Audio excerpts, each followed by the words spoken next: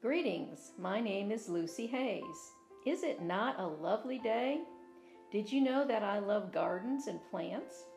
That is why I built the conservatory in the Executive Mansion. Here, I'll tell you all about my life. My birthday was August 28, 1831. I was born to Dr. James Webb and Maria Webb.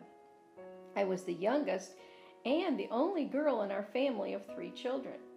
My father died just a month before I was 2. My mother did her best to take care of my 2 older brothers and I.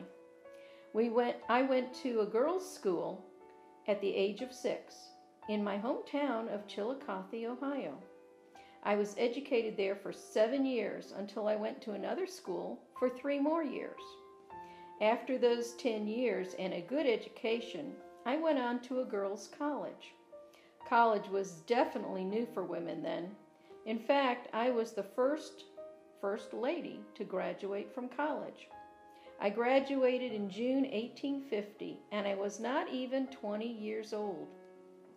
Despite being well educated, the only jobs for women were accepting roles as wives and mothers.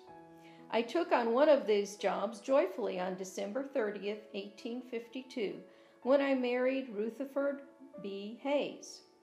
In fact, both of our mothers went to the same church and were both widows, and they both agreed that we would be a good match for one another before I even met him.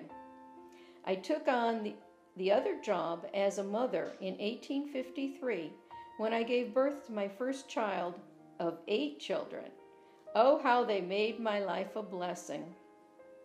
When I was First Lady, I refused to serve liquor in the White House. Instead, I served lemonade. I was then given the nickname of Lemonade Lucy.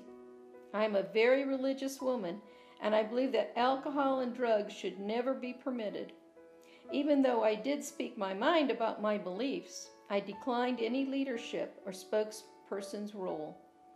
I did enjoy our White House events, especially when the children were involved. However, I was quite upset that the Easter egg roll at the Capitol was banned.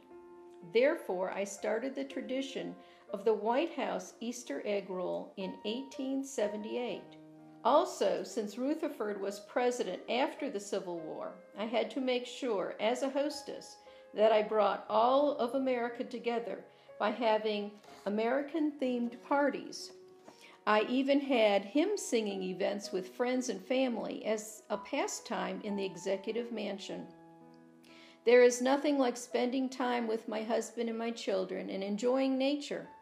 I love animals, especially birds, and I can even do quite a few bird calls. It's been quieter since I was First Lady, but I like that. I enjoyed being in the public eye, but now I just go to church and joyfully live my life. I've been very blessed.